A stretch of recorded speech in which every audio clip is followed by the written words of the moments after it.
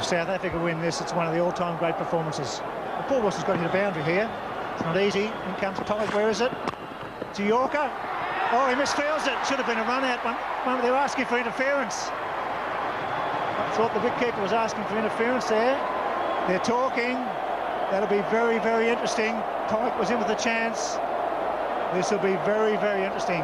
What are you saying? Obstruction? I don't think so. I think that was accidental. I think the ball was hit very firmly back, and Cronje's withdrawn the appeal. How about that for a captain? Let's have a look at it. Big chance for running out here. Oh, he's put the bat out. Dear, oh dear. I tell you what, he's a very generous captain as a South African skipper.